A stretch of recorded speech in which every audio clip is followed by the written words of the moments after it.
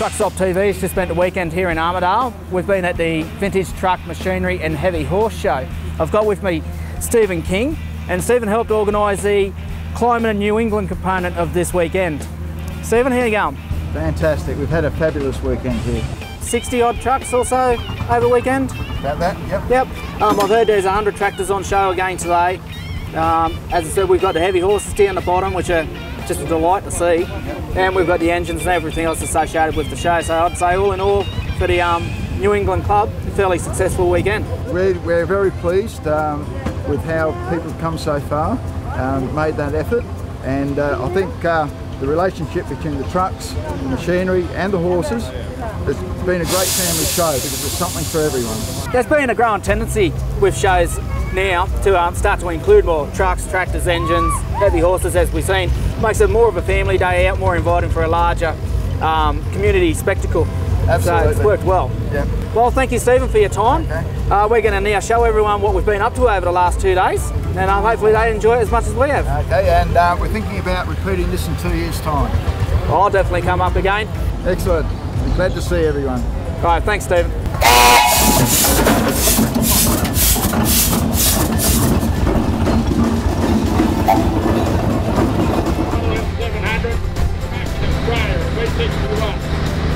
These old trucks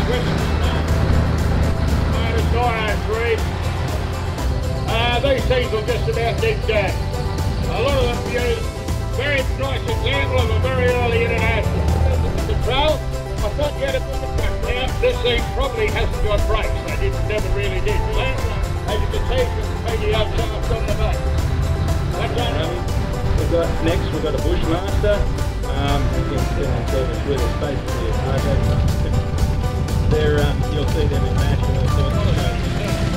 Now, the Howard Road we have, this was an Australian built. I think they were called a Kelpie because they followed this example of Ford tractor. Farming tractor was the Tony Ferguson. This is one of the horses on small farms.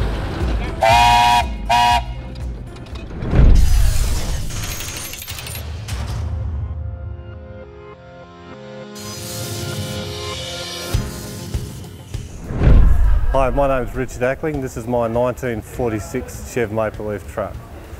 Originally an 8-tonner, was supposed to be a prime mover, but rebodied here into this configuration. I don't know exactly when, but the chassis number tells me it should have been a cab over. Purchased this one 12 years ago. It's been restored now 7 years. Been to numerous shows. A lot of people have told me a little bit of its history. A lot of the history I've picked up myself in that time. Originally a Tamworth truck from Page's Transport.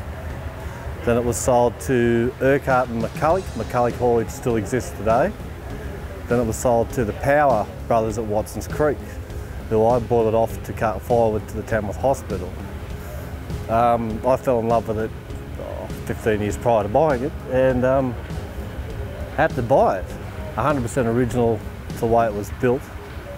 Its colour is smoky red. Everybody calls it brown, but it's actually a red.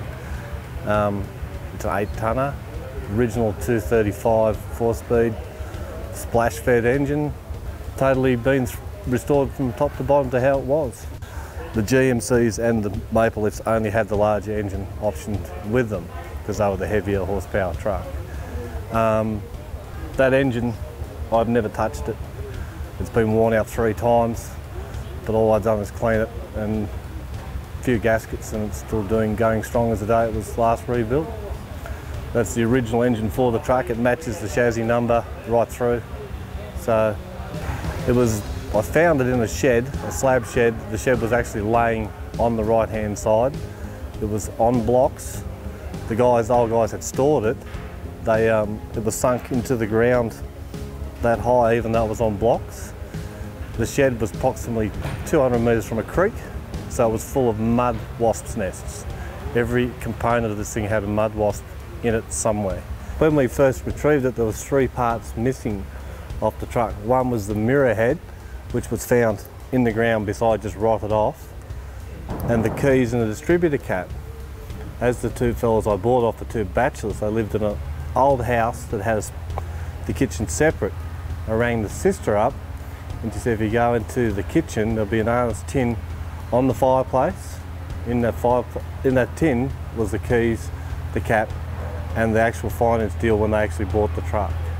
All there, so I got all that back with the vehicle when I picked it up. So nothing was missing off the truck. Thank you for watching Truckstop TV. Please remember to subscribe and see you at the next truck stop.